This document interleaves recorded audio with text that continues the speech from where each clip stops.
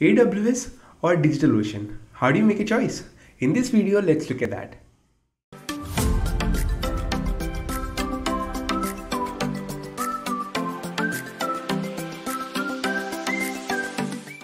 Hey there guys, how's it going? It is AB this side, and in this channel we do a lot of stuff from programming tutorials to exploring fundamentals and even different aspects of the software development industry.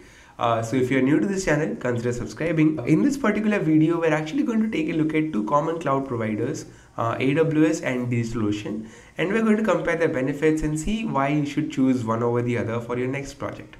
Now you must have heard about AWS. Why? Because it's AWS. It's one of the most common cloud providers out there. And talking about DigitalOcean, where have you heard about it? Dear builders, we know that right now... Oh yeah, we have all seen that particular ad. So how do you choose among these? Let's compare the pros and cons and see which one will be more suitable for you. AWS or Amazon Web Services is actually a subsidiary of Amazon, which is one of the major cloud providers. Now with a market share of around 33%, AWS is one of the largest cloud providers out there. And AWS is followed by Azure and Google Cloud and other such clouds, but their market share is much less as compared to AWS, which shows that AWS has a clear dominance in the cloud market. Now, with over 200 plus products and services, AWS has almost everything that you need. Now, this can cover things from services to networking, storage, mobile application, Internet of Things, security, etc. So if you have a look at the list of all the products that AWS has, you will see it covers so many different domains and so many different features that you might want to implement in your application. AWS has all of these great things that it is enterprise ready, that large enterprises can easily adopt AWS and its services.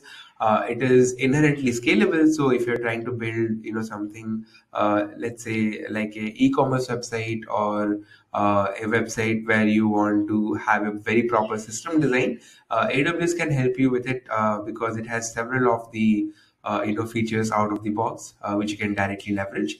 And then it has a high performance guarantee, which of course comes with experience and how AWS has been designed. So that is all about the pros of AWS. Now, where does AWS lack? Now, AWS has a very complicated pricing model, and it can get costly unless you're managing your resources properly.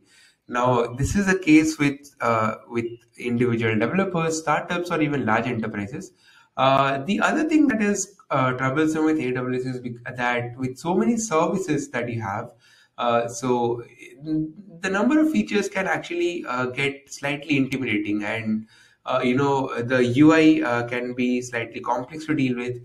And in the end, if you're trying to make something which is very dedicated, or you're trying to make, let's say, a startup in a particular domain, you might not be using all those features or all the features which are available inside AWS. So as a result, it's actually you focusing on a particular set of features that you need, and the rest of features getting wasted. Now let's have a look at DigitalOcean. Now DigitalOcean is an American cloud infrastructure provider. And they are not trying to compete with AWS. And instead what they're doing, they're actually going ahead and providing developers, startups, or SMBs. Now SMBs are small to medium scale businesses with cloud infrastructure as a service platforms. Now their target audience is very different from the target audience of AWS, and how they function is primarily through droplets. Now, DigitalOcean droplets are simple, scalable virtual machines, which are sort of similar to AWS EC2 instances. Other than droplets, they have some more features like spaces. They do have things like, managed databases, and so on. So the good things that come with DigitalOcean is that it is easy to use. It has a very simple UI, and there are no hidden or complex payment, or it cannot get costly without you knowing. So as long as you're actually shutting down droplets that you're not using, you should be able to have a fair idea of what cost you're going to incur through your startup or your project. And the number of features in this case are comparatively very, very less as compared to AWS. So that actually makes it sort of a dedicated platform for startups or individual developers. What do we have as a final verdict?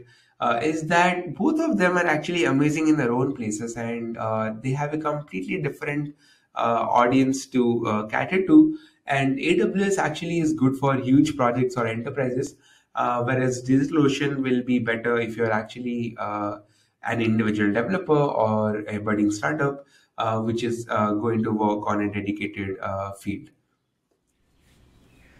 So last week I had this poll on LinkedIn where I actually compared all the various different virtual machine services, and AWS EC2 got the highest number of votes as being one of the most preferred VM services out there. So the purpose of this video was to make sure that you actually understood the difference between all the different cloud providers we have out there, and in particular AWS versus DigitalOcean. So as promised, in our next video we are going to go ahead and deploy something on AWS EC2, and we'll also have a very interesting session about that. Until then, make sure to like, share and subscribe, and I will see you in the next one.